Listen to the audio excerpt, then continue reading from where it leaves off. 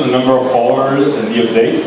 And we did not create this. Also, if you look at, let's see if there is a Foursquare update here. So see, this is a Foursquare check-in. Now this is a plugin as well that sees that it's Foursquare check-in. So if you click, the number of check-ins per mic, the connection doesn't work. And we're in the country where, and then the trends which are, for me, the most interesting right now is, of course, like Groupon in the US are really changing the way we think.